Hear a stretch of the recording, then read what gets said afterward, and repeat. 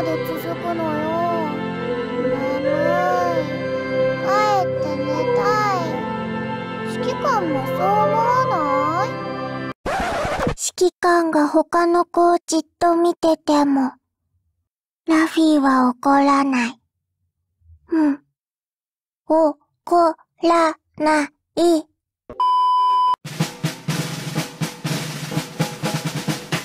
The Nicholas is an elite destroyer from the Eagle Union, and together with Laffey, forms the Azalane Z-Force. Much like Laffey, Nicholas is also known for being a sleepyhead, but unlike Laffey, Nicholas at the very least tries to deny it. Nicholas is a drop-only ship that can only be found in the third map of Chapter 9, which means you will need to do some farming to get her. And when I say farming, I mean real hard farming, much like the Twin Fox in the Fox Mines. Stats wise, Nicholas is a well-rounded ship, and much like Laffey, she is a jack-of-all-trades kind of ship.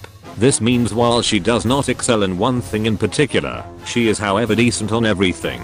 Nicholas has 2,280 hit points, 132 points in firepower, 356 points in torpedoes and 233 points in anti-air. Nicholas has 3 initial skills available to her, with the 4th one that can be unlocked by retrofitting her. Skill wise, Nicholas is a rather unique ship. Nicholas is pretty much the amalgamation of all the 4 starter destroyers. Her first skill is called the Nick, which is an inferior but improved version of Javelin's Javelin Raid skill.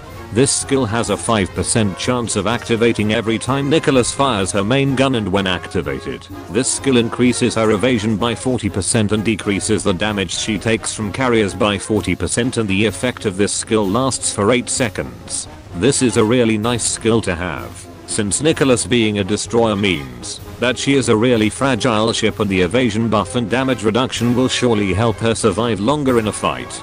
The only drawback of the skill is its rather low proc rate, which is typical with elite destroyers that has a retrofit. Her next skill, which is called Full Firepower, is almost the same as Nemi's Iron Blood Vanguard skill, but with better proc chance in exchange of lower percentage buff. This skill has a 60% chance of activating every 20 seconds, and when activated, this skill will give a 40% buff and firepower for Nicholas that lasts for 10 seconds. This skill also makes her a decent gunboat, especially if you consider her main gun gear efficiency. I know it's not the same skill as Nemi's Iron Blood Vanguard skill, but you get the picture. Nicholas has both an evasion and firepower buff. Now, what about the others? We will get to that in a bit, but before that, we have to mention her standard skill, which every Vanguard type ship have, aside from collab ships. Her third skill is the all-familiar all-out assault, which lets Nicholas fire a barrage every time she fires her main gun 10 times. Like I mentioned earlier, Nicholas has a retrofit that, when completed, will not only make her an SR ship with a shiny gold background, but will also unlock her retrofit skin where both of her eyes are open, revealing her rather cute heterochromia.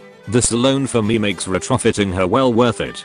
I mean, look at her. Look at Nicola's face, and tell me she isn't cute. I dare you.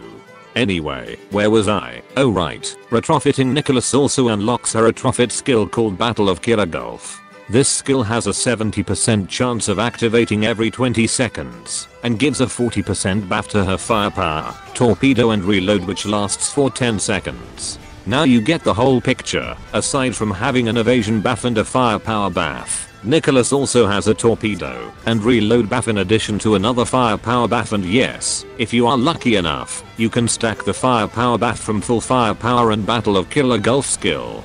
Surely this skill is not as powerful as the individual buff that Laffey, Nemi, Anime and Javelin gets from their skills, but Nicholas has access to all of the buff that the 4 starters gets from their skills, although with less effectiveness. Additionally, this skill also decreases the damage taken by a Vanguard ship whose HP falls below 20% by 15%, and if the recipient of the effect of this is the light cruiser Helena, it also heals Helena's HP by 8%, making it a really nice all-around support skill. All in all, the combination of Nicola's skills makes her the perfect jack-of-all-trades ship, because unlike Laffey, who is also a generalist, Nicholas has access to buffs that lets her cover all fronts, from offensive to defensive and even support role to some extent. Now onto her gear. For her main gun, I recommend giving her either the twin 127mm Mark 12 dual gun, If you want a dual purpose gun or the single 138.6mm main gun NLE 1929. If you want a hard hitting gun, you can also snatch the twin 130mm main gun M2LM from Tashkent if you have one. For her torpedoes, I recommend the Quintuple 533mm torpedo for her if you are playing on manual, and the Quintuple 533mm magnetic torpedo if you are playing on auto. For her anti-air, I personally go with the twin 40mm Bofors Hazemeyer for added accuracy. Since Nicholas is more of a gunboat, the Bofors STAAG is also a good option. If you happen to have one to spare, you can also go with the quadruple Bofors or the twin 105mm AA gun SKC. For auxiliary, I recommend the repair tools and fire suppressor to increase her survivability and help compensate with her squishiness. For fleet arrangement, it's best to pair Nicholas with a ship that has either artillery command destroyer skill like a Gano, Grenville or Sims, or ships with artillery command vanguard skill like London or Newcastle. You can also put Nicholas together with Aurora for her evolution skill and either Akashi or Unicorn in the main fleet for their reload command vanguard skill.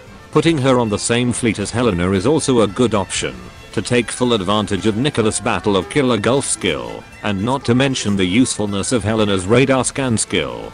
Well then, that's it for this video, and as always, everything here are just my suggestion and everyone is free to either use it or ignore it. Well then, I will see you guys around.